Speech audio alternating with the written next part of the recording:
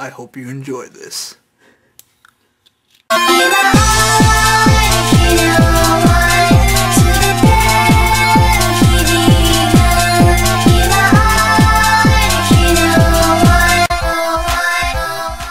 have been excited to put that in a video for a long time. Thank you very much, Megan, for making that. You may have noticed that I'm at work today.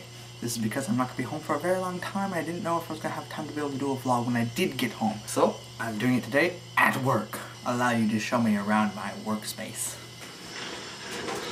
This is what I see every day.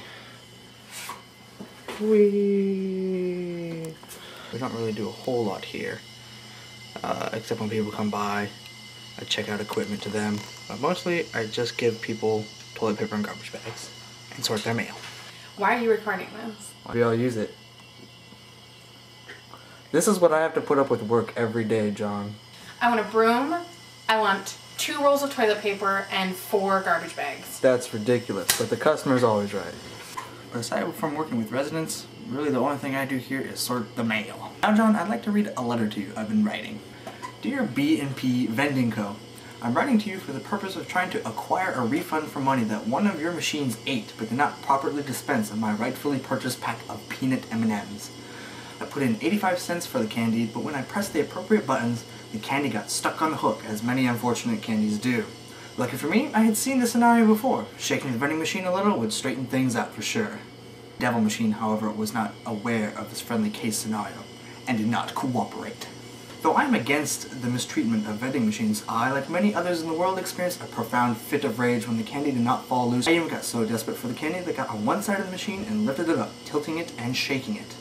You see, I've been doing these push-ups with my friend, and I've gotten pretty strong, so don't be alarmed. This too did not do the trick. I then decided to try and be crafty. I found a newspaper and rolled it up into a pointer and tried jamming it up in the machine to reach my candy and knock it free from its perch. That was not successful.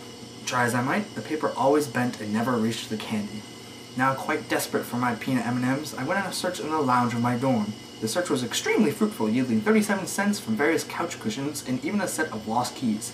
I plan to return these keys at the front desk post-haste. Gleefully, I ran back to the machine. You see, I had a 50-cent piece in my bag, and now had the 85 cents needed to purchase a second bag of peanut M&Ms and then acquire the candy I originally wanted in the first place. The machine accepted the quarter and dime I found, kept the 2 pennies for myself, and then inserted the 50-cent piece, to only find that it would not fit in the coin slot. There have been many silent fits of rage and dismay in the world, but I believe mine would be among the top 10% of most silent, rageful, and dismayed. Defeated, I walked back to my room and went to sleep without my peanut M&Ms. I hope you're happy. Frustrated and wishing your machines took 50-cent piece coins, AJ.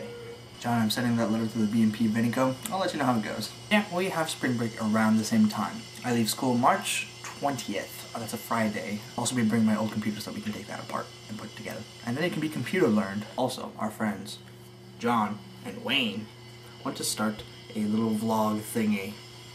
Let's encourage them to do that, because that'd be really awesome if there's other people that did this too.